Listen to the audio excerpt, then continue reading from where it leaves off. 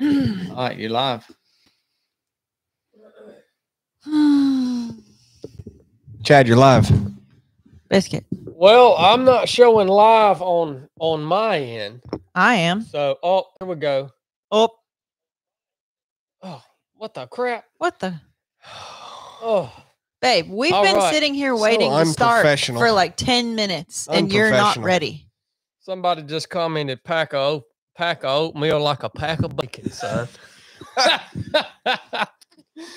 Oh man. Well, welcome back everyone to the 3 of 7 podcast. Yeah, I'm recording there. Okay, yeah.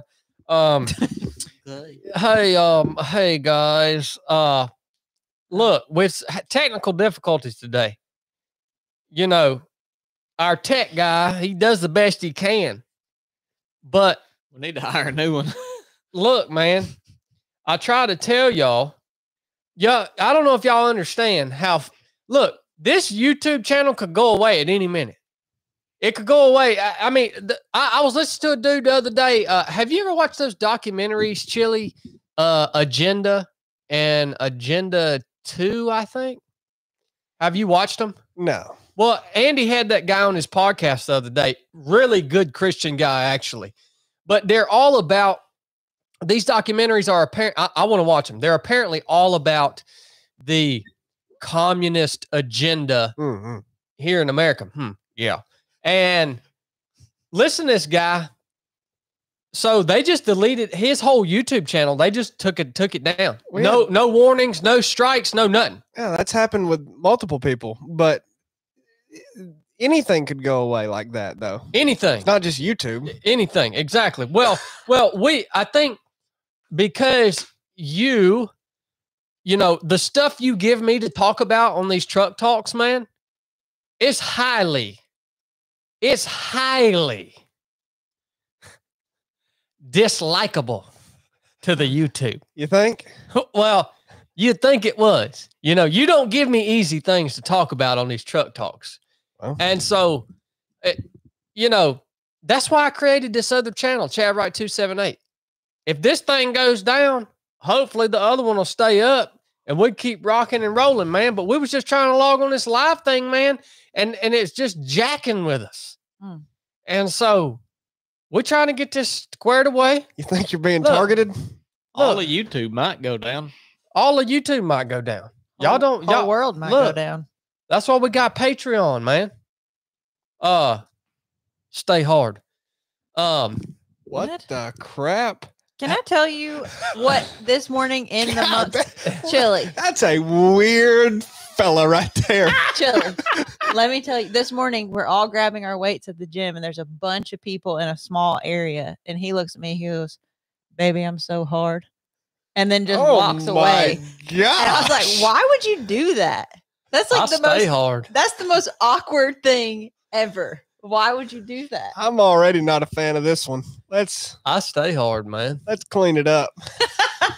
Well, Filthy. listeners, Filthy. welcome back to the 3 of 7 podcast. If you're watching us live on YouTube, thank you for being here, man. We love you guys. The live interaction element of our podcast is really unique, and I'm thankful that you guys join us live on these conversations. We might take some questions from you guys at the end, at least from the 3 or 4 of you who have enough sense to ask a question that's worthy of being answered. And if you're listening on audio, thank you for being here. This is the 3 of 7 podcast. We got Pope Chili sitting up in the house with his denim vest on, his barbell joggers, his barbell long sleeve. Oh, it's that time of year, son. I got my 1 mile out barbell joggers on right now. It's that time of year. These britches right here are just a game changer for running and working out in the wintertime. You know, you walk outside, you get that cold air hitting you on your legs. It don't make no difference to me because I stay hard, son. But if you are soft and you walk outside and you don't want that cold air hitting you on the legs, look, man, I wore these joggers for daggone I don't know, 100+ miles out at Cocodona when it got cold up there in the high elevations. I got them on this morning, son, because it's cold. It's that time of year. If you're going to look, a lot of y'all get fat and lazy in the wintertime because you don't want to get out and exercise because you're scared of the cold. Get you some daggone barbell joggers. Get your butt out the house. The cold air is going to be off your legs. You're going to be all right. Get out there and get after it. Check them out at barbellapparel.com. You can actually get you this special one I got on right here, 1 mile out. That's from the documentary that you guys have hopefully watched on YouTube. This is a special lineup, man. These things, man, they're tapered down at the ankle just right. Plenty of room for my big, strong, sexy quads up in the top. Fit nicely around the waist. Make me look good, like I always should. Pope Chili's in the house. We got Taylor Swift sitting in the seat beside Pope Chili, also known as Biscuit. And then, but a man behind the scenes that makes it all come alive, that brings it to you in the back alleys of New York City. What? We got Bishop Blake. What? Count the money. Ew. Gross. Count the money. Oh man, WWE ain't got nothing on that intro. That was so disturbing. That's what we got for y'all this morning. Y'all don't even know where y'all tuned up into this Look morning. at all the drool son. on his beard. Dark Side Bob done give 3 pounds and said, "Calm down, son." Bob, keep sending in pounds. Boy, I'm looking for some Canadian gold up in here. You got Canadian gold? Send it my way. When people ask us where I see myself in 5 years, where I see myself is in a WWE ring tag teaming with Chad. That's where I see myself. You Can we mean you don't arrange see that? yourself in a sweatshop packing orders with a bunch of other people? That's where I should, huh? Count the money, boy. Yeah, I've been looking for that dang Canadian gold. See, y'all don't know the side of me that's a leprechaun. All right? What is wrong with you today? You could just forget about all the gold and go for Bitcoin. No, I like gold, son. Don't you think Bitcoin's going to save the planet? Well, I don't know. I'm just interested in stacking my gold. The blockchain? It's going to solve all the problems? He's in the NFTs. Oh, okay. Yeah, I'm in the NFTs, buying digitalized What? Pixels.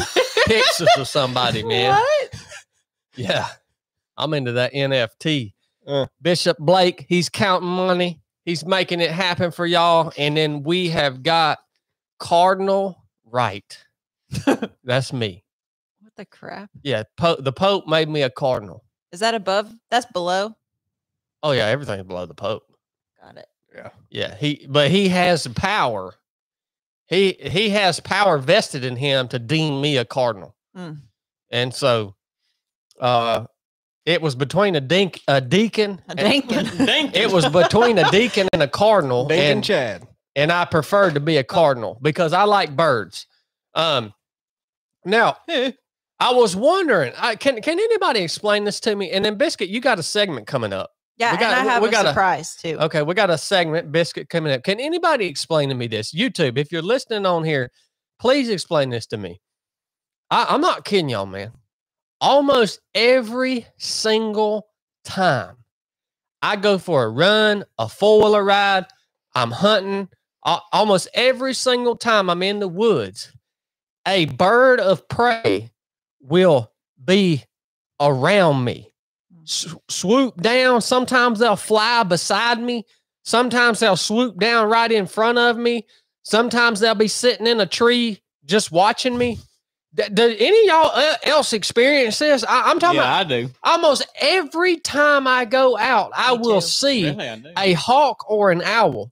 And like, so, and I'm talking about close. I mean, I've had these jokers on multiple occasions, like come down, Land right on your glide shoulder. right beside me. What is going on, man? Why is this happening to me? You want me to tell you what you're This has about? been happening for years. Happening to you. Yeah, this has been happening for years. It's not normal. Well, we cohabitate the earth with birds. I don't know if you knew that. Blake said it happens to him too, boo. It don't happen to him as much though, How do you know? because I just know it's just something unique to me that I'm. He's a cardinal. What's the sign here? I need you viewers on YouTube interpret this sign for me. What do these birds of prey want from me? Lord. Everybody always looking for a sign. Yeah, I mean they want something from me, and I can't figure it out. So, but it keeps happening. You know, it's deer season. I'll tell y'all a deer hunting story later if we have time. What's up? I don't know whether to call you Taylor Swift or Biscuit. There's literally nothing about me that's like Taylor Swift. I don't know why y'all think that's funny. You a good looking woman, boo boo. You are out of control today. So my first surprise before we get to my segment is that it's Chili's birthday. So I got him this. He thinks nobody knows when his birthday is, but I found out when his birthday is. Happy birthday, Chili. I got you that. That is a lopsided muffin right Happy there. birthday. That You looks, got a muffin top that looks like that. You in bad shape. All right. Happy birthday, Chili. that looks like Happy birthday. that looks like a fat woman that got to turn on a G-force left turn. All her fat went to one side. Looks like somebody rode a mountain bike too long. All their fat went to the front. I've seen that before. Chili, it's your birthday for real, man? That's what they tell me. Where'd you get that info from? I can't say. Oh, I posted a video the other day. I'll get to that later. All right, let's get with your segment, baby. What's Okay. your segment? My segment Explain to the is folks at home what a segment is. a segment is anything that I decide I want to come up with to make you guys do at the beginning of the podcast. Okay. There's a special segment here. This is a U.S. history segment, Mm. and I failed miserably at it. Okay. Who was inaugurated on April 30th, 1789? Inaugurated as what? President. 17 89. 1789? Yep. April 30th, 1789. Oh, it wouldn't be John Adams. Chili 89's Blake, if y'all. No. I mean, I don't know. Thomas Jefferson. Thomas Jefferson is what I would have said. George Washington. What? It's literally on whitehouse.gov. That's when he was sworn in. Well, In As the first- 89? 1789, April 30th, 1789, the first president of the United States. well, good for That's him. what they want you to think. Yeah, that's not real. That's history. on that government info. That's what they want you to think. On April Did 9th, anybody on YouTube get that right? Well, nobody. Somebody said Reagan. James, Reagan! James Wright said Bill Clinton. Holy Okay. crap. on April 19th, 1775, the Revolutionary War started with the battles of what? There's two of them. 1775. April 19th. The first two battles Look at him. of the Revolutionary War. That's the shot heard around the world, man. What battle is it? In the I'm surprised you don't know this stuff. Kelly. Lexington. Yeah. Did someone say it? No, I just knew it. Did you? You lied. Yeah, it's Lexington and Concord. Concord, yeah. Oh, yeah. That's Everybody what I knows was going to that. say. Everybody- Yeah, I was actually going to say that. Mhm. Yeah, the Battle of Lexington and Concord for sure. And shortly after that was the Battle of Gettysburg. And Okay. then you had Washington got inaugurated. a little bit Last after that. last question. Name the first 5 presidents of the United States. well, this was a good segment. Shut up.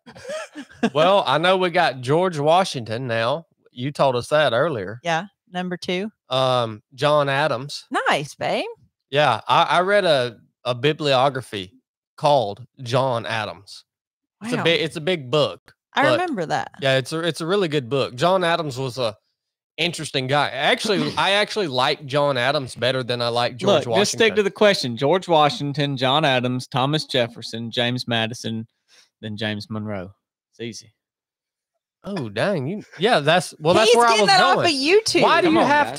to? Why are you stealing my answers, dude? You didn't know it. You forgot, so you went off on this tangent about how you All read right, a I book got about John one Adams. more. You I didn't got one know. more then. I got There one you go. more. Yeah. What was the first state to ratify the Constitution? December 7th, 1787. The first state. First state to ratify the Constitution, Virginia. Oh man, it's Connecticut. Delaware. Delaware ain't even a state, man. That's where Joe Biden hails from. That's it. I really suck at that U.S. history. We were I talking. must say, I got my answers from YouTube. So YouTube people, if y'all Lucy Ann, you gave me those presidents and you nailed it. So appreciate y'all. YouTube, thank you guys for making us look smart for once. Well, I was talking crap about people who don't know basic U.S. history the other day, and I was like, well, do I know any basic And you didn't know it? I mean, I knew a few things, but no, I did not most of those. I didn't know all of the answer. Mm. Well, I've read a bibliography on both George Washington. It's called Washington, and then one on John Adams. And actually, George Washington, yes, pretty cool cat. But let me tell you, he advocated heavily for more control being granted to the federal government. He was a federalist, all right? And he advocated for a lot of power being also given to the president of the United States as the first president of the United States. Thomas Jefferson couldn't freaking stand him. I think I don't remember if James Madison, I know John Adams didn't like him either because he was advocating for when they're like standing up the structure of the government. A lot of George Washington's peers were against a standing army. Did y'all know that? Mm-mm. Yeah. It's George Washington who advocated for a standing army.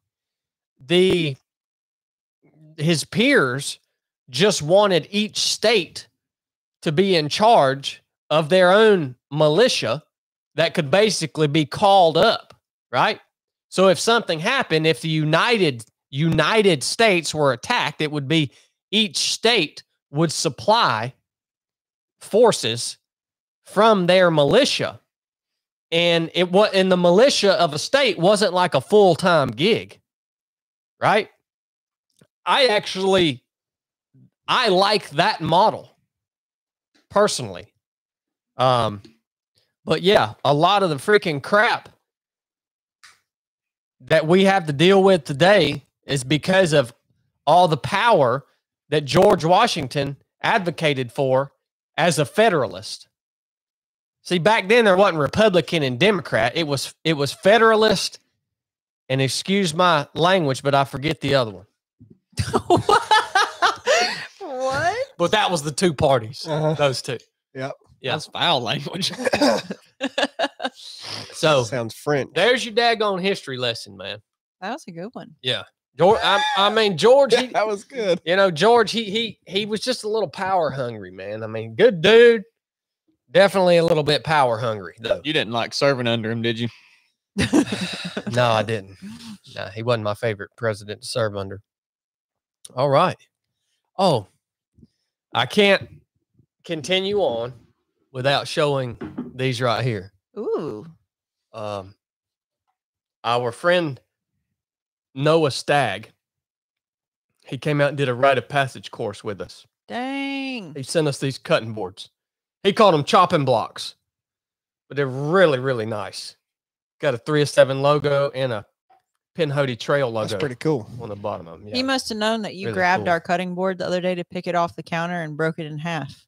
yeah, it's falling apart. You remember Yeah, when this you is did that? perfect timing. I mean, these things are heavy. Oh, yeah. Like this is legit, man. That's cool. Look, this one's for you, Chili.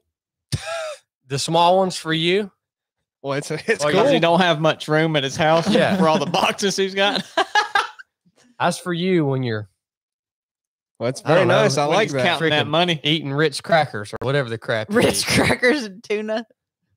Yeah, When you cut the cheese, you can put it on there. I mean that's perfect timing. That's a substantial gift right there. Yeah, for real. It really is. That's pretty cool.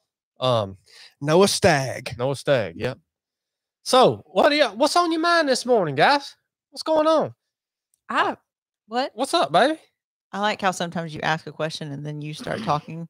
Yeah, what's up? I wanted to tell Chili about how yesterday you got really mad at me for saying bless you when you sneezed. Yes, I did. Chad got mad. Yeah. Why is that? I thought it was really inappropriate. Because it's so ridiculous. It's so ridiculous. Why? I'm over here sneezing my freaking head off, dude. And he's like, bless you, bless you, Yeah, bless you. Bless you. I'm literally like machine gun sneezing. And she's saying bless you after every sneeze. And I'm like, that is so freaking stupid. It is stupid to bless someone after a sneeze. Like does anybody know where that came from? Now, can you control your anger any better than that? Thank you, Chili. I mean, come on, man.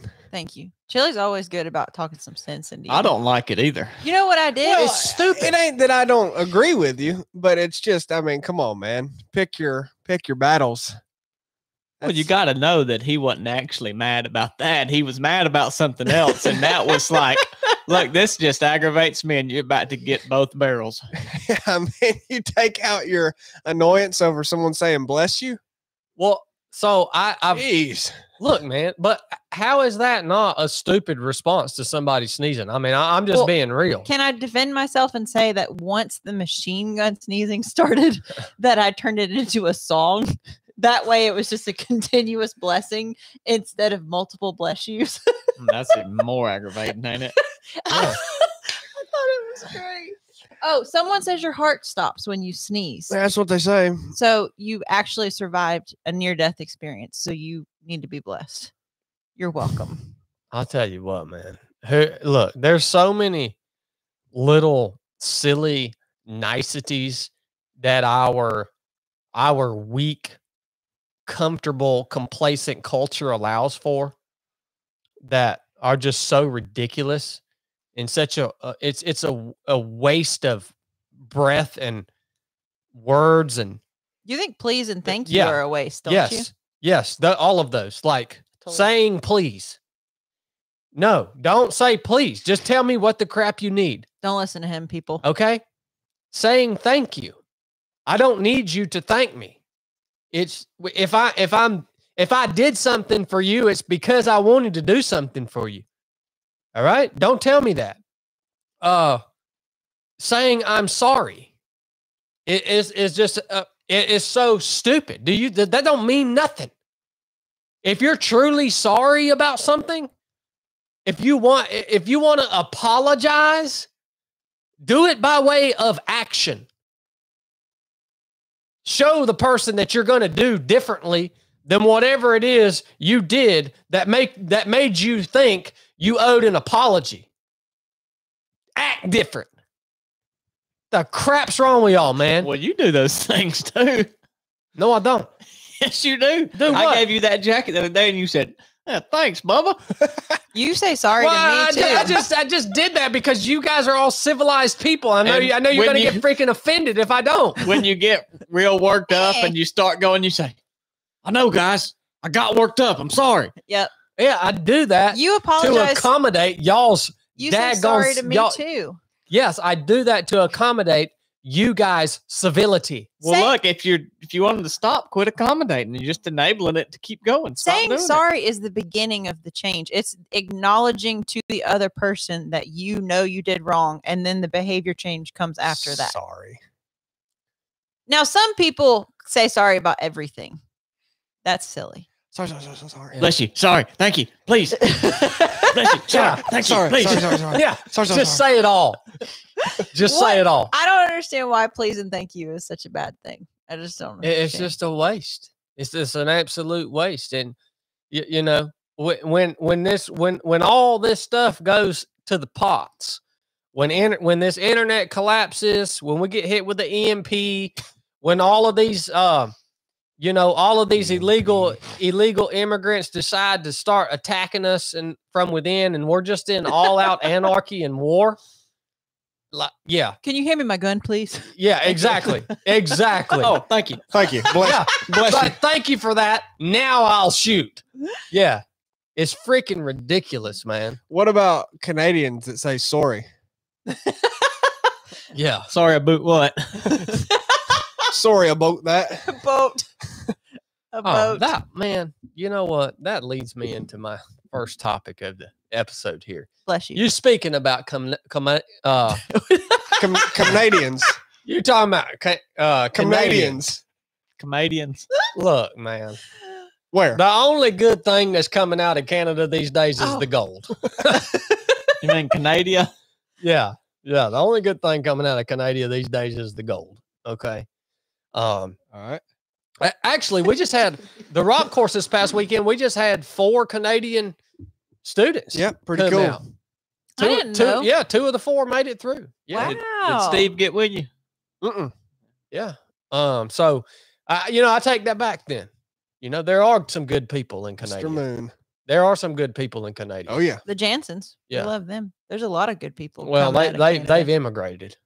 They've immigrated. now. Yeah, but there's a lot of cool people that live in Canada. They're tough. Canada's just When sucks. you go from being a Canadian though to an American, you move up like 10 notches in pretty much everything. says the American. Well, I mean, it's just the evidence of it. But I posted a truck talk, I don't know, Monday or something. Mhm. And I talked about toting a gun with you. I said, look, man, because y'all know we just had this. Did y'all know about that mass shooting up in Maine? Yeah, that was Y'all a hear about that? veteran. Mm-mm. Yeah, Yes, dude, it's sad. freaking went around. I don't know how many people he killed. He was in the reserves. Killed dozens of people, didn't he? Mm-hmm. Yeah, and And- injured a lot. Yeah. too. And so, my truck talk was all about, look, man, when are y'all going to start taking this seriously? Like, when y'all going to, if you are a good, God-fearing American person who freaking gives a crap, start toting a gun, man. You know how to stop a crazy person with a gun? You kill them with a gun. That's about it. Let's Chili? make sure people get training before Got they that start carrying a hog gun. leg though. with you? Get training. Yeah, Go talk to my man Edgar yeah. at and- Osprey Shooting Solutions. He'll train you, man. Look, I'm gonna have Edgar on the podcast later this week. Yeah, get some training, get a gun, and carry the stinking gun. Yes, you are gonna have to start carrying a gun, Chili. Ooh. I'm sick of you going unarmed. Okay? Whoa. Yeah. Hmm. So, I post this video. I see all these comments coming through from people in Canada, from people in Australia, from people in Hawaii, from people in New Zealand, talking about, oh, I'm glad you don't come over to Australia. We don't have gun violence over here because they've banned all our guns.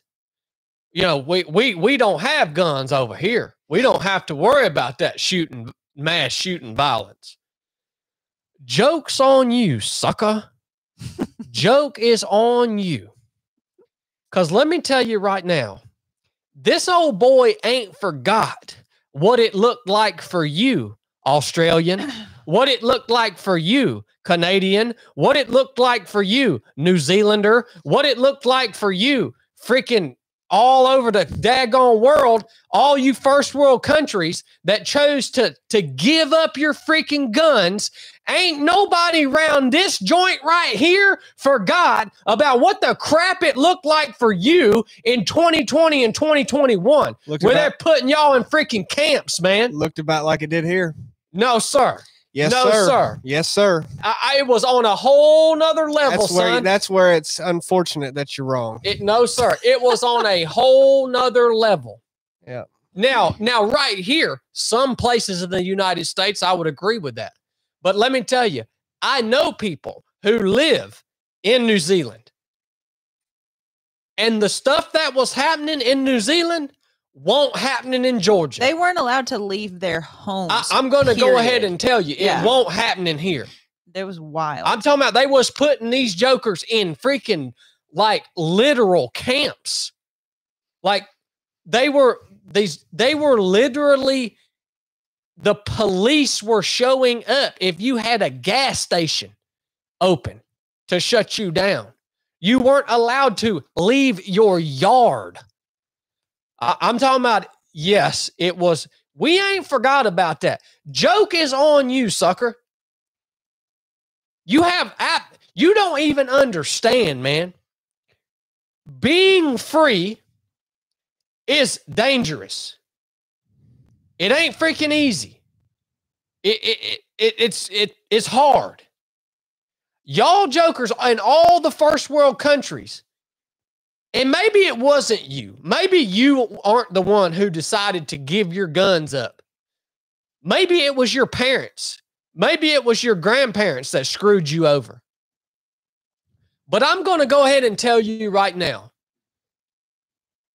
the fact that we are able to keep and bear arms is literally the only thing that stands between us and complete and absolute control by those who are in power.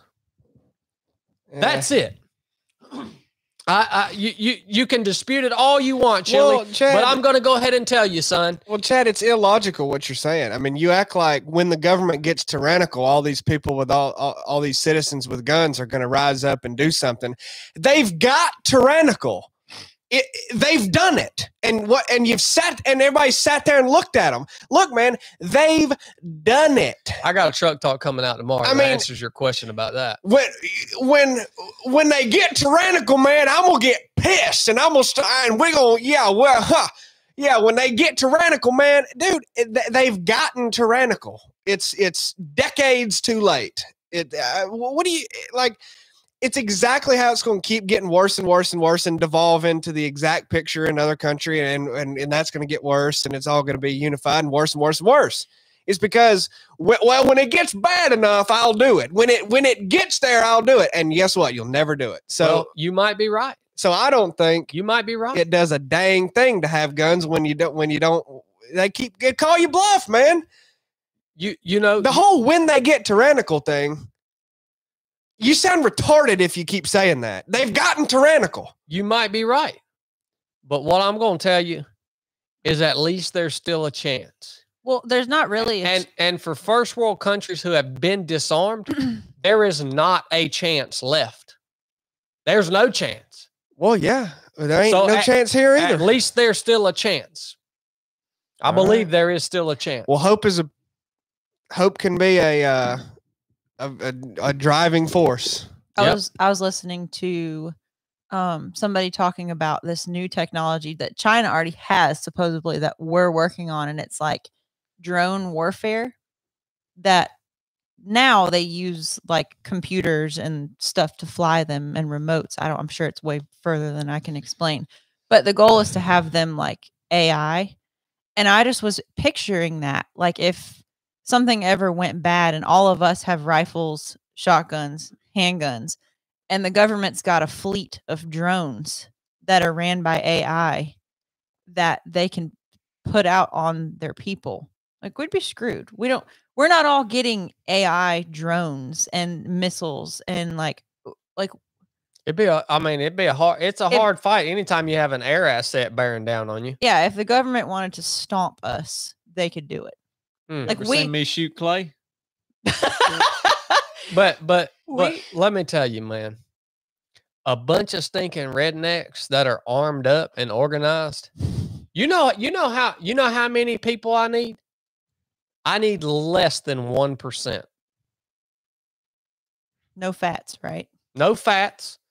I need less than 1% of people who are equipped and trained. What are they going to do? I could literally do whatever I wanted with less than 1%. Okay. Yep. I know you don't understand that. You could take out who you needed to take out? I could literally take control of everything. Yeah. On the continent. Straight up. Do you know who you need to target? Oh, yeah. Okay. Now y'all get mad at me. So that's y'all are getting out of control. Talk about numbers. Yeah. I know you don't believe that. That's the fact. You don't know what you're talking about, man. Y'all look at history, man. Yeah, okay, look at history. What was the difference in now and then? Why was it able to happen? Why did it work? Because they had a place to go and they knew who to target. They knew what they had to do. You don't know what are you going to do? Go make Sleepy Joe go away? What's that going to do, man? That ain't going to do nothing. Oh, man, you got to develop an intel network. I mean, look, man, like history is very clear on the gun control issue. All right. I mean, come on. Like, you can look at so many examples of this. Nazi Germany. When the Nazi Party gained power, they relaxed the gun regulation on the Nazi Party members, but the laws were tightened, specifically banning the ownership of guns by Jews. Nazi law systematically disarmed so-called unreliable persons also, while relaxing restrictions for Nazi Party members.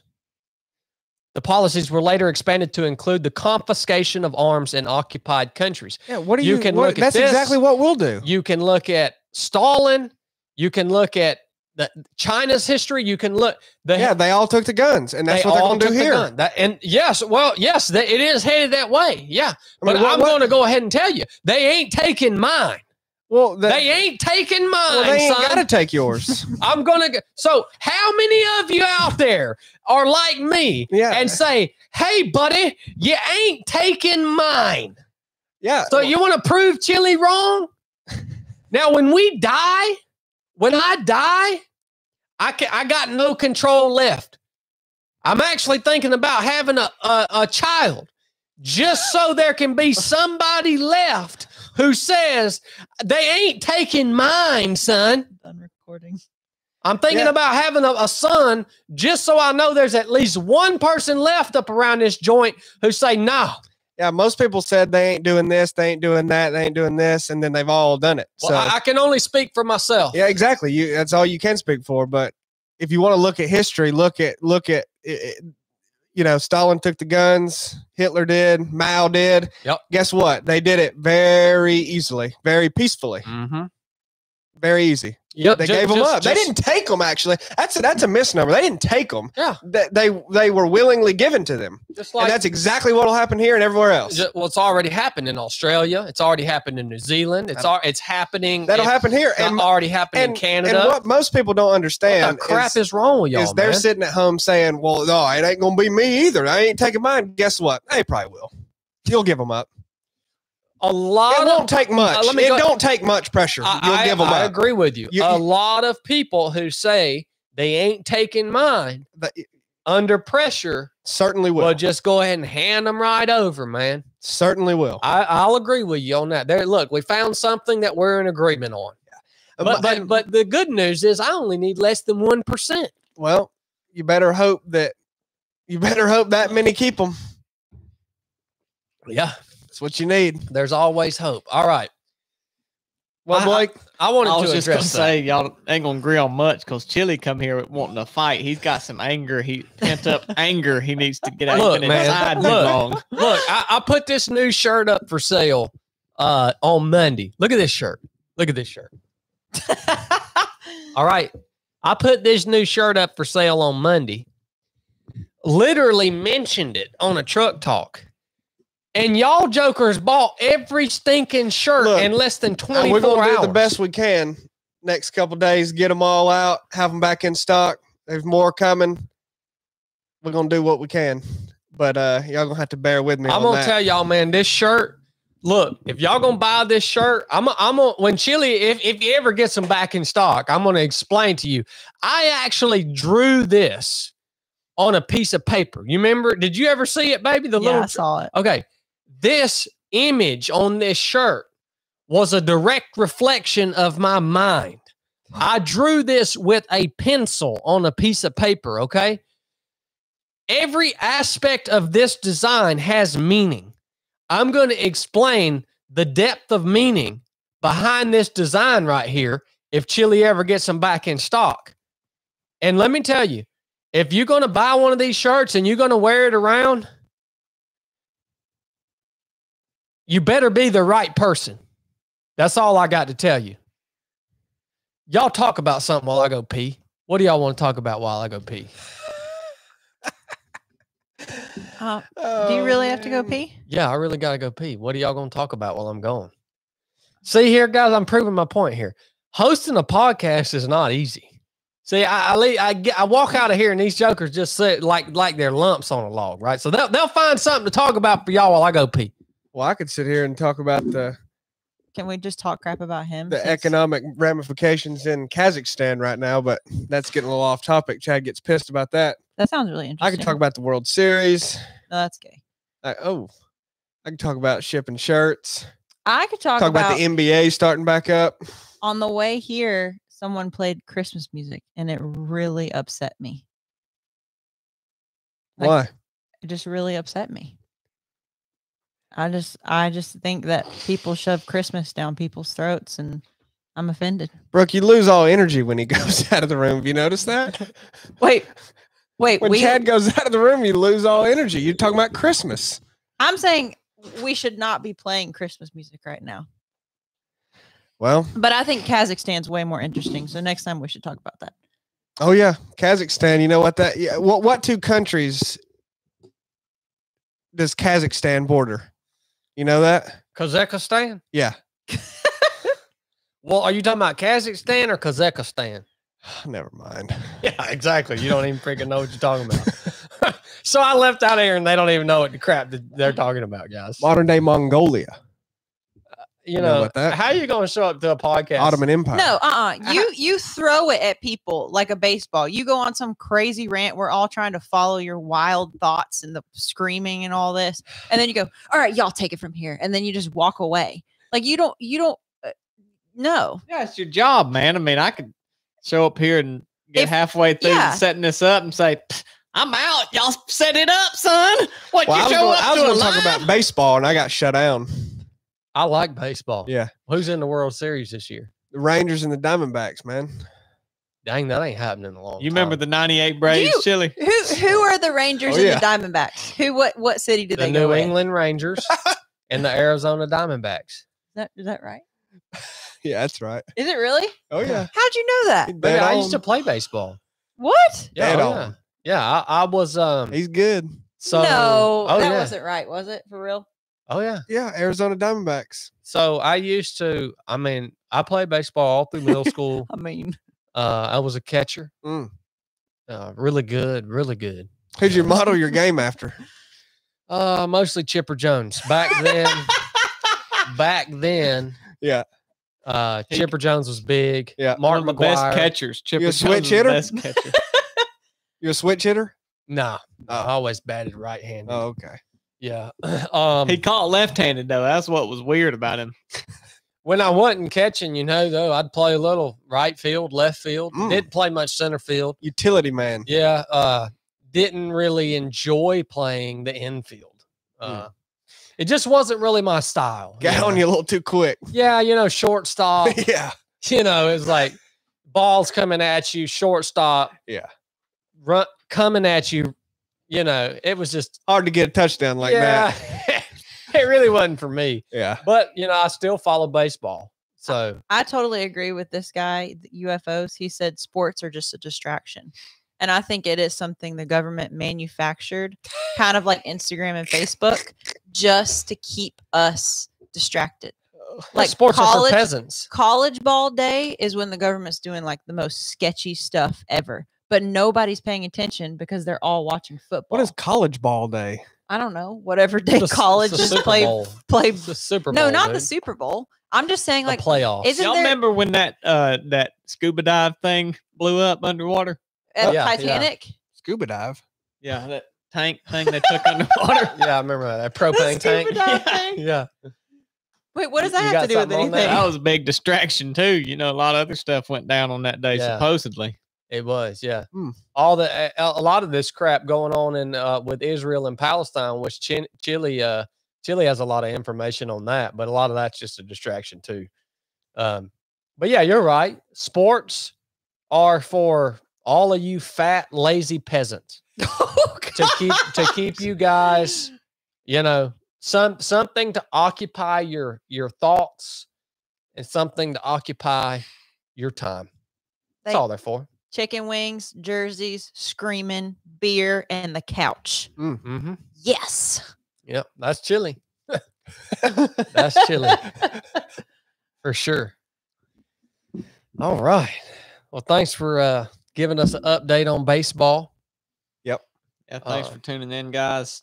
I want to share something with you guys. I want to pick up on a conversation that we had last week where we were talking about that if you want to be saved, basically that praying, accepting Christ as your Lord and Savior. And Chili brought up a really good point. And he in a way, respectfully, because he's respectful to me, I am his elder. He respectfully challenged me on that as if I was promoting the concept of cheap grace. In other words, I can just say this prayer and I'm good to go. I can just say this prayer and I can roll along and keep living my life, man. And, we kind of hit that. I explained to Chili that I wasn't advocating for cheap grace, and that there has to be things that change along with you accepting Christ by way of the sinner's prayer. I'm reading this book right now. Does anybody know who this guy is? I can't read it. What's his name? I do, but you. Dietrich Bonhoeffer? Yeah. You told me. What do you know about him, Chill? Because I really, for real, because I don't never know, met him. but I just, about his history. Am I incorrect in saying that this gentleman right here, he was German and he was actually caught in a plot to assassinate Adolf Hitler? Is that correct? I don't even know about that. I mean, I don't know. Yeah, like I know all this stuff about him. I never met him. You idiot. As far as I know, he was caught in a plot to assassinate Adolf Hitler. And shortly after being caught, he was sentenced to death by hanging. And they hung him. Well, this book right here is simply called Discipleship. Okay? And one of Bonhoeffer's main topics that he discusses, both in this book and also in his other book, which is titled The Cost of Discipleship, is the concept of costly grace. All right? I read something in this book that really impacted me just earlier today. And I'm going to read it to you guys. When someone says at the end of their life of seeking knowledge, quotations, I see that we can know nothing.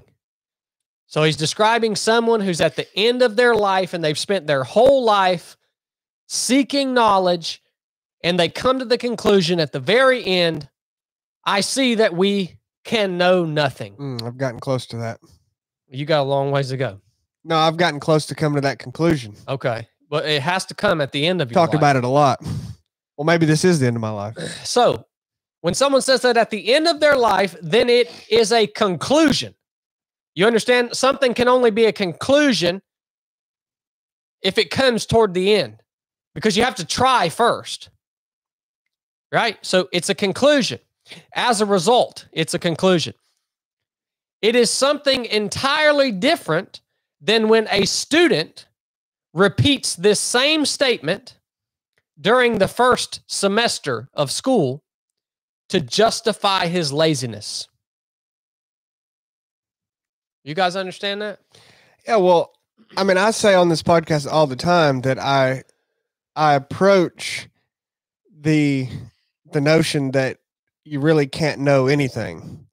Yet I I do think it would be quite the mistake to assert for certain that you can't know anything, because in my estimation, that is a contradictory statement, because asserting that you cannot know anything suggests that you do know that you cannot know anything. So that would be thus knowing something. So I avoid saying that you cannot know anything. But it does seem that way, I will say. But I haven't come to that conclusion. So what he's saying is he would be describing me in the first semester of my life, that basically it's that exactly, that I feel this way or think that way, but I haven't come to that conclusion to the end. Yep. Because it can only be a conclusion if you've exhausted your time and efforts. Yeah, and that is what it leads. But I don't believe you can ever exhaust the efforts either. I don't believe you can make that conclusion at the end of your life for certain. But I also don't think it's a waste to seek knowledge, even with the idea or the notion that you cannot actually know anything. I've wondered about that, like certain things in the Bible that, like, you were not going to get any further, but you can research and read other people's like theology on things. Like, is that a waste of time? I think even in the face of an impossible task of gaining knowledge, I think it's the only worthwhile endeavor to undertake on the earth, is to gain knowledge that you won't ever get. Yeah, I figured you were going to like this, Chili, because it ties into one of your principles that you're most adamant about, which, by the way, was deeply impactful to Lenny Jr. on this past ROP course. He shared it with us in the After Actions report, that the most impactful quote, literally, that he had ever heard was when you told him he must live life and accept the reality that, in a way of accepting the reality that there is no finish line. Yeah. Like, you have to keep trying. You have to keep searching. You have to keep going. Even when you come to the realization that there's not going to be a finish line, which means you're going to have to keep trying the entire time. Who are you doing that for, though? Is it for your own good, or is, like, in a spiritual way, is it just you're doing that for God? So in this book right here, Costly Grace, he's talking about it in a spiritual sense. So it's something that God wants us to do. It's not like to better our character. I guess both come with, huh? I think it's how we were created. So it's not, you don't have to separate it from the tangible physical realm and then also the spiritual realm. Because I think, to me, it only becomes consistent if you accept that we were created with this ingrained in us by God. And I think that God created us we are wired that way against our will. Essentially, we can't change the fact that we're wired that way, and it actually works out practically in that it makes your life better whenever you come to that realization. And what I mean by we're wired that way is, I don't really understand that. I don't know why we're wired the way we are, or how. Obviously, I definitely don't understand how God created us, but I think the alternative, it works out to where the alternative is you give up and you die. Metaphorically and physically. The only way to keep living is to keep pursuing something, right? Keep seeking God and keep pursuing a finish line that doesn't exist. And most people can't wrap their head around that because they think it's foolish. They think it's hopeless. They say, well, hopelessness is built into the statement, a finish line that doesn't exist. But what you fail to realize is the ultimate hopelessness is to not pursue it at all, because that's your alternative. You have two choices. It's just reality that the finish line doesn't exist that we're all looking for. So then you have two options. You can either pursue it regardless of that fact and essentially just make the best out of it, or you cannot pursue it at all and you die. Yeah. You're spiritually dead and you physically die. Yeah. You're going to physically die anyway, but the physical death happens much quicker and less abundantly.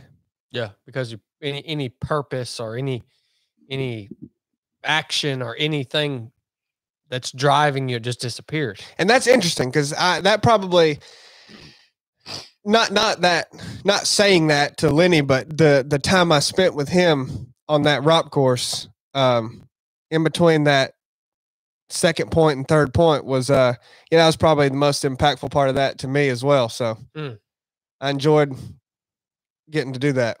And he's a special kid too. Yeah, so. Lenny Jr. Yeah, he got a lot out of that, man. It was eye-opening for me during this rite of passage course that we did with Trades Talk and Steven and his guys, because we had three young men that were still in their teens. And it was really interesting to me of how much those young men got out of that course. When I heard, I hope so. When I heard Lenny Jr. share and Sebastian, and even Steve Jr., like they were deeply impacted in a positive way by that course. And you could just see it by the look on their face during the after actions report. Like they were like, holy crap. The things that were said out there, the things that we got to experience, the things that we went through, I think they would agree it has changed them. And I don't know, man. It for me, I definitely think the ROP course is equal. It is definitely impactful for adults, and for some adults, it is equally impactful. But I think those young men were impacted more by that mission than anybody else there. And I don't know. It's actually made me consider potentially doing something once a year that's specifically for that age group, even though I can't stand youth. I think if they're going to get that much out of it, and it's going to change the trajectory of their life, and the fact that they have a lot more life left than somebody in their 40s and 50s, it's worthwhile. And if you can't stand them, why don't you try to make an impact? Well, on that? It's good for me. I mean, if I can stand them, he just likes saying that. It's just going to give me permission to be more mean to him. That's just a trope he likes to exhaust. He likes youth. Y'all need to partner with James and Beyond and do something next year. Well, we'll see what happens with it, but I agree with you. That should be done. Yeah, I think that's a potential. So Mr. Bonhoeffer continues on in the book here. He says, used as a conclusion, in other words, this statement, I see that we can know nothing, used as a conclusion, the sentence is true. As a presupposition, it is self-deception.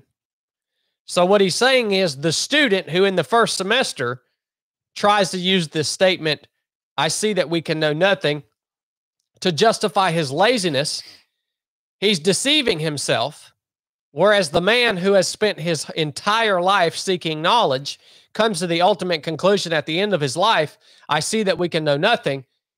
It is in that manner a conclusion and is true. That means that knowledge cannot be separated from the existence in which it was acquired. Only those who, in following Christ, leave everything they have can stand and say that they are justified solely by grace. They recognize the call to discipleship itself as grace, and grace as that call. But those who want to use this grace as to excuse themselves from discipleship are deceiving themselves. So Bonhoeffer here is talking about this concept, or this is being talked about in context of discipleship. And it ties into our conversation last week, because what we talked about at the moment of salvation, we can choose to... I can't be perfect, so I'm not even going to try. Exactly. We can say, you know what? We've accepted Christ. We're forgiven by his grace. So why, yes, done. Why then do I need to take being a disciple of Christ seriously? Why then does it need to cost me anything? I can't be good anyways. So that is cheap grace. You know, go ahead, Chill. No, it's what people do. It's what there's a tendency in human nature to do it with everything. When people are way overweight and they're staring down at a mountain of work to do to rectify their situation and improve their health, they go, I'm never going to be as fit as name the person, Courtney DeWalter or Harvey Lewis or whatever the name is you want to say. I don't know. I can't even think of a fit person right now, but there's plenty of them. And they go, I'm never going to be that. I'm never going to be, the best health that I was, but they completely throw out the fact that they could be better than they are now. They completely throw out the fact that they could improve their health greatly and potentially prolong their productive years on the earth, and throw out the fact that they could be a better mother or father or husband and wife or whoever they are. They completely throw that out because they'll never be perfect. They'll never get to that finish line. They don't freaking exist anyway. You do it with everything. My thought was just like, I was thinking if there's anything in our basic human experience where there is an actual finish line. Is there anything where we're like, exactly. I don't think there's anything like. But you don't know when that is anyway, so forget about it. Right. It shouldn't even exist to you. You don't know when it is. You don't. It's inconsequential. Just live. Well, this book is really challenging me to think in my own personal. My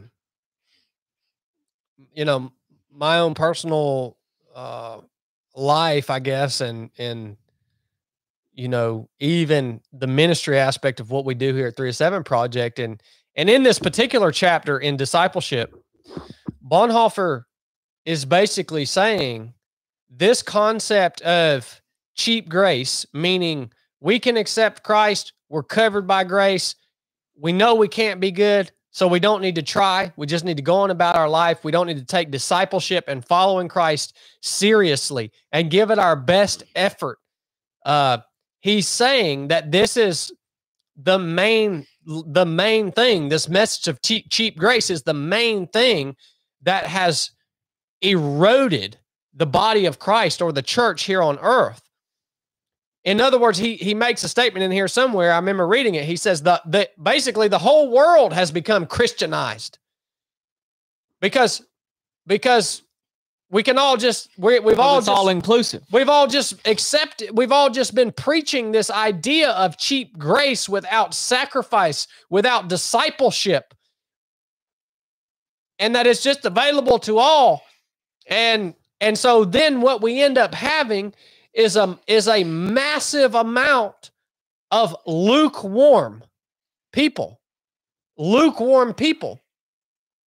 And it's made me think about, people who will approach me and want to accept Christ, want to be baptized, which, by the way, we've baptized numerous people. Blake just baptized a gentleman on Sunday. But I feel the need to have a discussion with these people about the cost of discipleship. And you have to take that aspect of salvation seriously. Because the grace that God gives us wasn't cheap. The cost was the life of his son. The grace that we've received is not cheap. So why do we cheapen it by saying, we're good, man, we're saved, we're Christians, let's just stick our freaking head in a hole and live like the world because we can't be good anyways, and we're going to be good to go?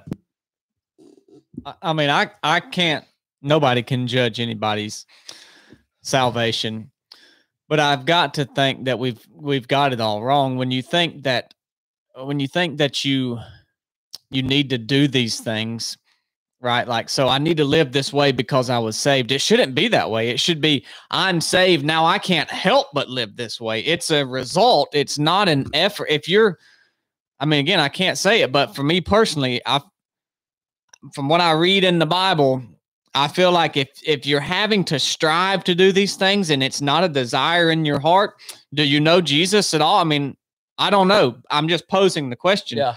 At Romans 6, Paul writes, what shall we say then? Shall we continue in sin that grace may abound? He's saying, should we just keep sinning because there's so much grace out there? Who cares? That's what Bonhoeffer's alluding to. Yeah. And he says in verse 2, certainly not. How shall we who died to sin live any longer in it? Or do you not know that as many of us were baptized into Christ Jesus, were baptized into his death? So he's saying, no, you don't keep sinning because grace abounds. If you died in sin to Jesus and now you're following him, how can you live in that anymore? If you put the old self to death, how can you now live in sin? It just doesn't work. It's like we teach this grace or this faith by works with unknowingly. We teach it in America, and that's what's out there. We talk about what you need to do, and this is how a Christian should live. And you know what all those things are? They're a litmus test for your heart and how well you know Jesus and how much you love him, because all those things should happen. Yeah, you might still struggle and fall, but it shouldn't be like just a grind every day. Like, oh gosh, this is so hard. And no, it should be what you want to do. Your desires should become in alignment with him. And that's what I think about it. I mean, I don't think it should be a struggle. Yeah. If it shouldn't be a struggle, though, why does everybody talk about how much suffering and sacrifice will come with it? Well, because isn't it hard? Even I don't know. What do you think about that? Well, Blake? people call it suffering and sacrifice, but you read where Peter and the disciples were persecuted in the Bible, and when they leave, they say, we count it joy that we got to be persecuted for this. Now, maybe not when they were being tortured and killed. Maybe that part of their flesh, they didn't say that. But if you look at their life, every time they were persecuted, they counted it joy, because that ensured them that they were on the path of serving the Lord and that he was still using them, because that's what he tells us will happen to us. So maybe it is suffering. It's considered suffering to the flesh, but to the spirit, it should be uplifting. Yeah. Well, walking this out, though, tangibly, what is so the thing is although that change happens in your heart, like you were saying, Blake, when you receive the Holy Spirit and your wants, you want to follow Christ, right? You want to be a disciple. You can still stand in the way of that. And so I think this is, I'll give you an example.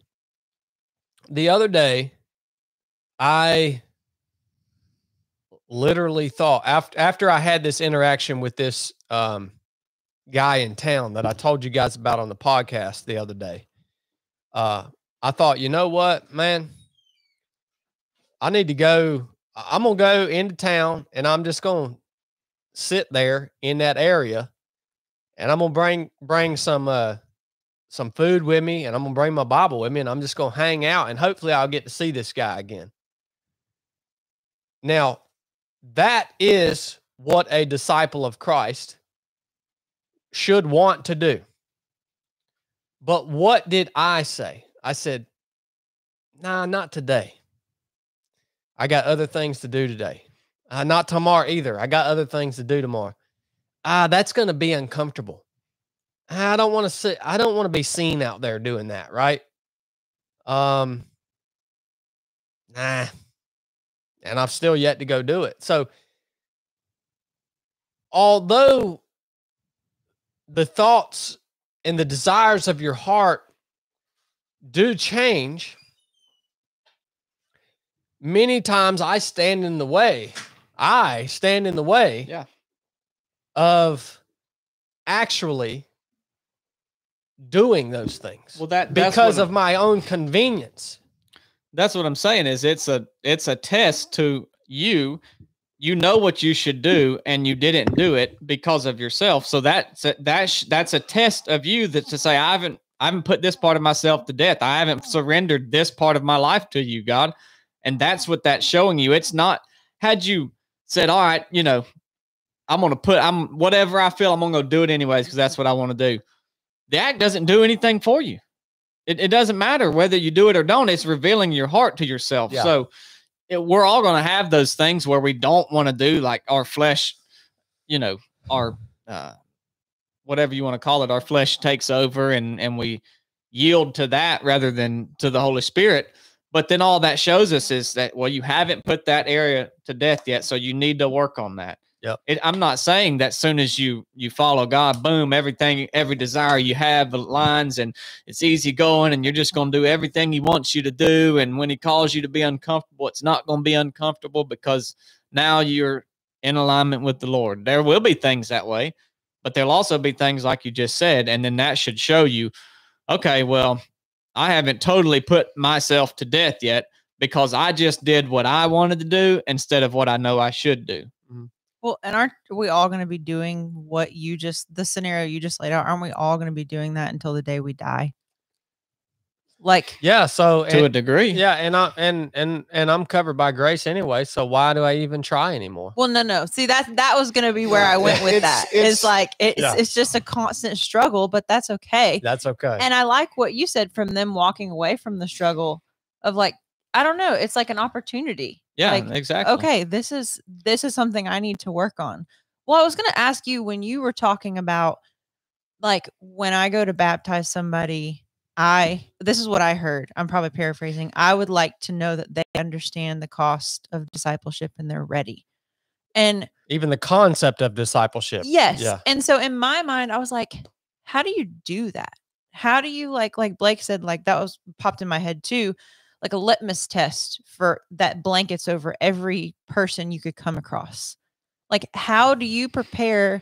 Because we all have different faults. We all have different gifts and God's using us all in different ways. So like, how can you communicate that cost and make sure someone's ready? Like, how do you do that? Well, I think, for me, going to scripture is a good start. So, he kind of alludes to that in chapter 2 here. Let's read this to you guys. This is Mark chapter 2, verse 14. As Jesus was walking along, he saw Levi, son of Alphaeus, sitting at the tax booth, and he said to him, "Follow me." He got up and followed him.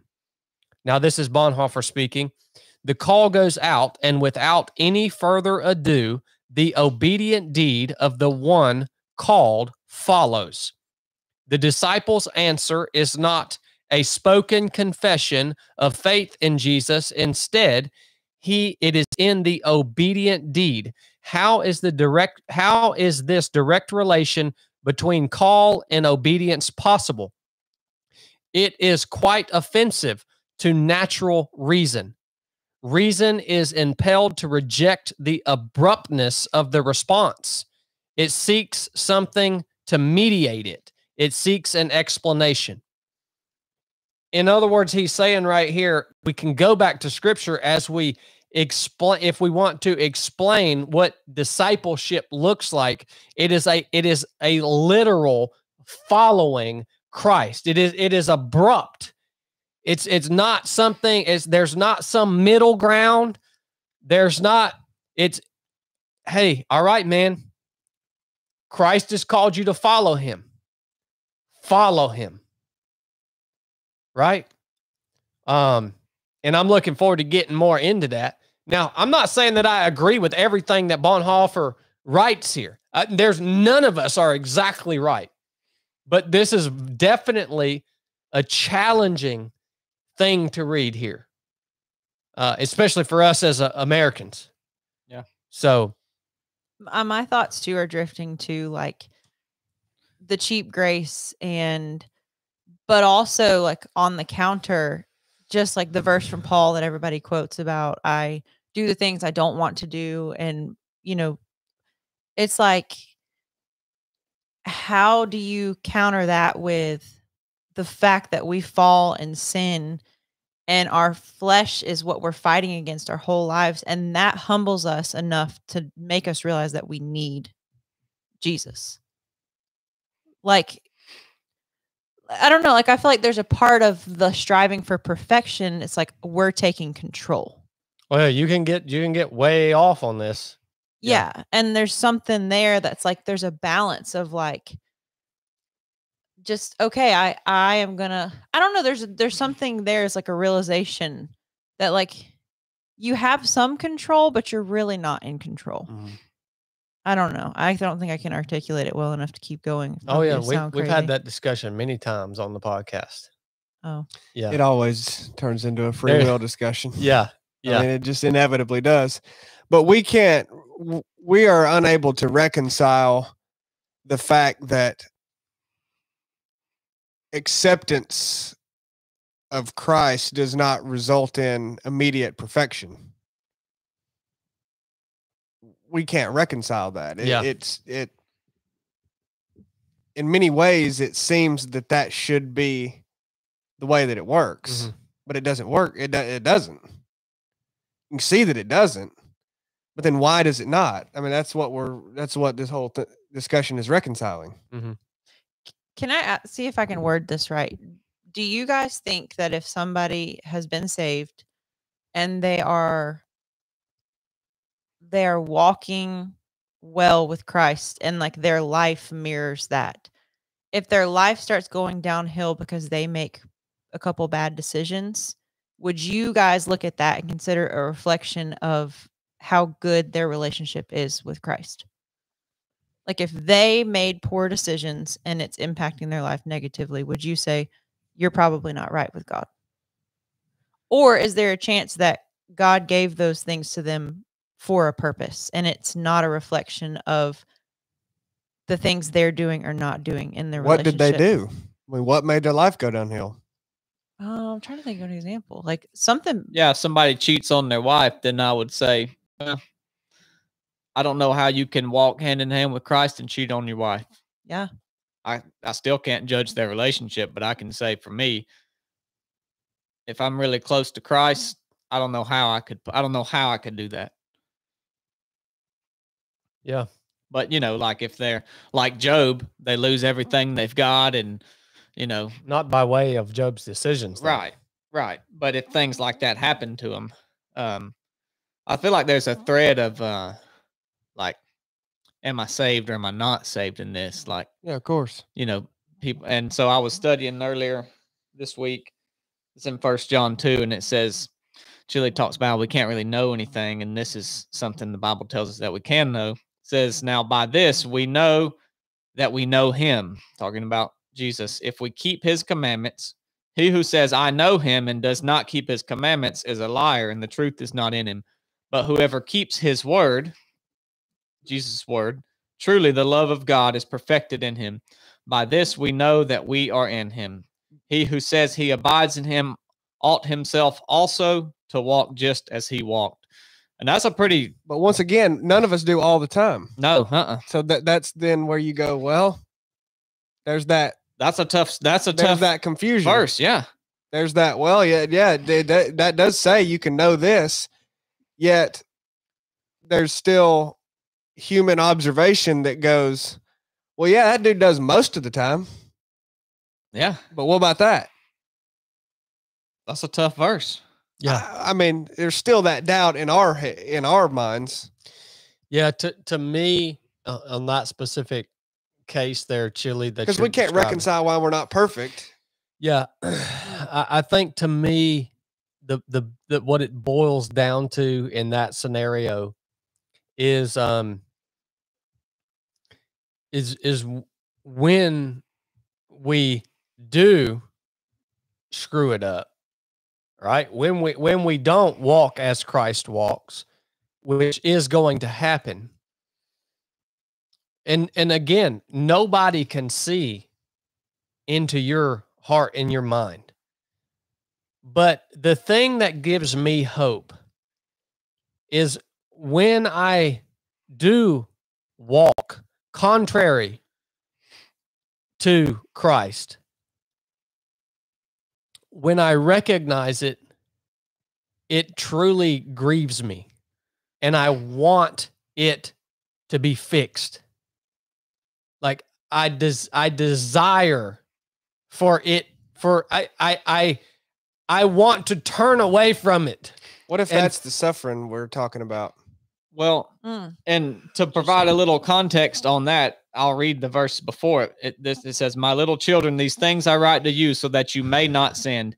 And if anyone sins, we have an advocate with the Father, Jesus Christ, the righteous. And he himself is the propitiation for our sins, and not only for ours own, and not for ours only, but also for the whole world." And then it goes into that. It's titled "The Test of Knowing Him. By this we know him if we keep his commandments." So he starts it out with saying, "I'm writing you this so that you won't sin.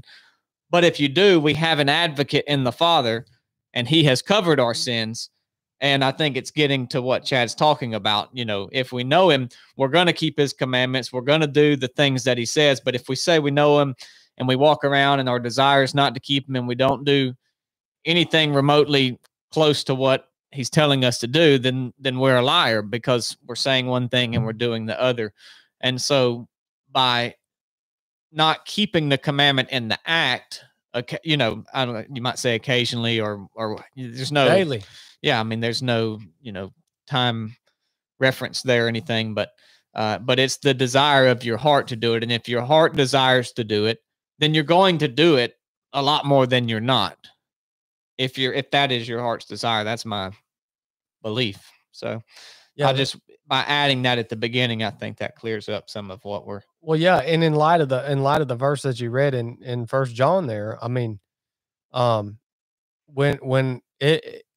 I ask myself, what am I most frequently grieved by? It's myself.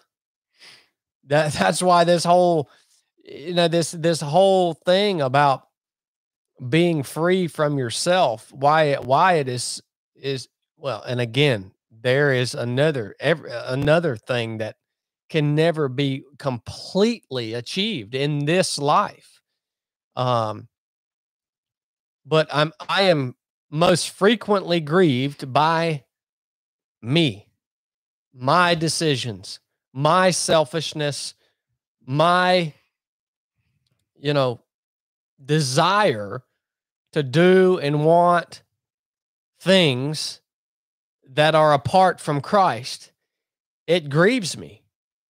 And so for me, ultimately, to cut, the more I can cut down on myself, the less I am grieved. Yeah. Because I'm the thing that grieves me the most frequently. Yeah. The more of yourself you can put to death, the more you can turn over to Christ. Yeah. And ultimately, the more joyful I become. Yeah. So, but not for sake of your joy, for sake of your love for Christ. It's not exactly about the joy. I mean, yeah, that's a byproduct, you can say, but you don't do it for the sake of it, or you shouldn't. Well, we have the hard conversations here on 307 Podcast, man. Generally, we don't reach many conclusions, but we have the hard conversations. YouTube, do y'all got any questions before we log off of here? Were you going to say something, Chili? No. Okay. YouTube, if you got any questions, send them in. Hopefully next week, we're going to be in a brand new studio for you guys. I'll be slaving away tomorrow and Friday and Saturday, getting that thing ready. And hopefully by next Wednesday, we'll be back in it, or we'll be in it for the first time. I have a feel. I'm going to be interested to see how Chili likes it. We're going to try to make it as comfortable as we possibly can for him. Chili doesn't do well with change. Okay, so we're going to try to make it comfortable on him. But I'm really excited about it. Just some real simple ones. Just hit these quick. How long have y'all each been on your walk? I would say mine started in 6th grade. Brooke? Mine was probably 2017. Okay. Yeah. About 6 years. Let's see. Yeah, that's about right. Well, 2015 was probably the start of it. All right. Yeah. Chili? I think I've said this before. I don't really know. It's been my entire life. I've never known anything different. So since he come out the womb, he been on it for, he been going since then. Chad? Obviously, that's not, but 11 years. 11 years. 11 years. Guy said, talk about the shirt. You ain't going to do that yet. No, I'll explain this shirt to y'all when Chili gets them back in stock. What was Chili's struggle? Keeping them shirts in stock. Yeah. Mein Kampf. Can y'all do a basic shooting course? Not for the public. You got to train with us. We had some skid marks come out one time and ruined it for everybody. So. We ain't training the general public. No, not to use guns. No. Super chats. Yeah, we got a few super chats I took pictures of here. Let me reference back to them. So we got one here from Andrew Cargile, $10. Andrew, thank you, good sir. We got Larry Medina, not to be confused with Funky Cold Medina, $1.99. Chad, remind folks not to tuck their ears in. Thank you, Larry. Yeah, thank you for that. Yep. Ira Beam gave $37, said, have you noticed who mostly goes off the deep end? Quotation. Hint, who was it that killed Chris Kyle? So, appreciate that, Ira. Thank you, Ira. Danny J gave $10, said, death is inconsequential, just live. Quote from Chili. He said, I needed to hear that. Cheers, lady and gents. Who was that? That was Danny J. Thank you. Thank you, Danny. Artie Rowe gave $10. Said, be ye followers of me, even as I also am of Christ. Artie, thank you, brother. Yep. Amen to that. That's what I got. Yeah. Well, Ira was referencing veterans going off the deep end. Oh, okay. That's what Ira was referencing. Let me tell you guys, man. Look, whatever you think about veterans, whatever you think about people, because the perspective on people who served in the military has changed quite a bit over the last few years. I don't think that we're in a place now where you guys hate veterans like it sounds like it was back during Vietnam and stuff.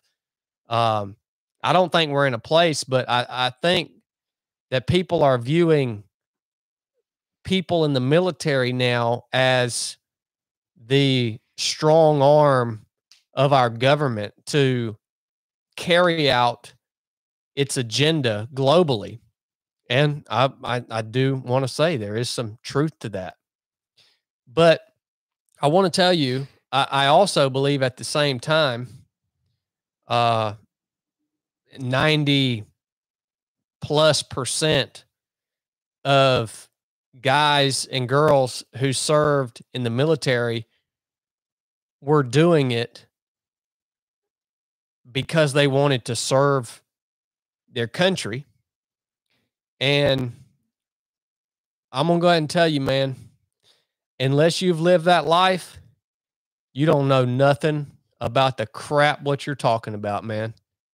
You have no idea what the crap you're talking about unless you've lived that life. You can't even freaking imagine how stressful that life is and the amount of sacrifice that life requires.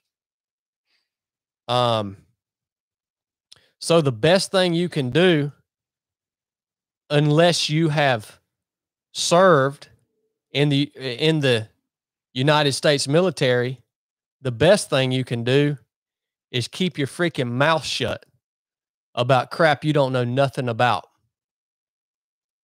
So I'll leave y'all with that. We had a couple other super chats come in. Travis Van Ness gave $20 again. Thank you, reference Travis. Isaiah 6:8, and Artie Rowe gave $2 more. Reference 2 Timothy 2:15. And this question may be worth Thank you, Artie. answering if y'all want to Yeah, answer yeah. it. Big Ben, he said, "Do you ever feel like you put working out over God?" Yeah, did that my whole life. Trying not to now.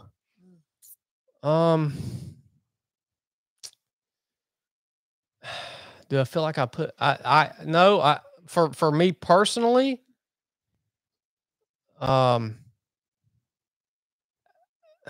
maybe at some point in my life, but I mean, I make it a point. I mean, Biscuit, I think you can vouch that I'm not a hypocrite.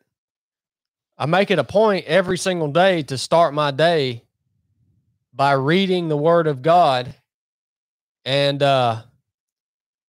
focusing on that. And most of the time, although sometimes I don't, most of the time that includes reading God's Word and prayer. Is that right, Boo Boo? Yeah, that's accurate. So that is my priority at the beginning of every single day. I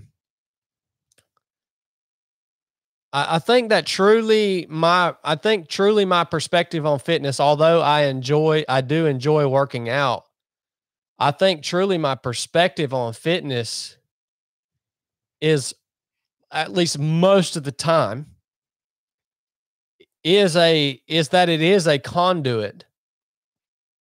One, to glorify God, and two, also to make sure that I am physically healthy so that I am prepared physically to do the work that I am being daily called to do. I agree with that. Now, does that get, is that to say I've never put exercise or physical fitness before God? No, man, I'm not saying never. But I don't, that's not something that You've never been convicted of. Maybe it's happened before, but yeah, no, that's a great question though. And Chili says, obviously that's something that he struggled with. Oh yeah. I mean, I still do. I mean, I approach it, and always have, differently than you. It's never been to prepare myself for anything. It was for the sake of it. And it was for just trying to be good at it, and the best at it, and everything. And I worshiped it, and trying not to do that now. Although I don't even know that I would say I put fitness ahead of God. I put myself. I was very selfish. I mean, it was, could have been anything, right? It was just about me. So it's really putting myself ahead of it. Yeah, and fitness was just the conduit Yeah, you used to. That's kind of not important, really. It was myself. So yeah, it's the same thing with. I mean, it could be fitness. It could be whatever. Oh yeah, knowledge. It could be. Old Chili, he's really coming along, man. Imagine what he's gonna be when he's my age. Well, I mean, I don't know if the world will be around the time he gets up in the years like you, and you kind of long in the tooth. Well, yeah, that's true. Yeah, I'll be in my 50s when you're in your 70s. I know, that's insane, dude. Yeah. Well, guys, clock's ticking. We appreciate you tuning in.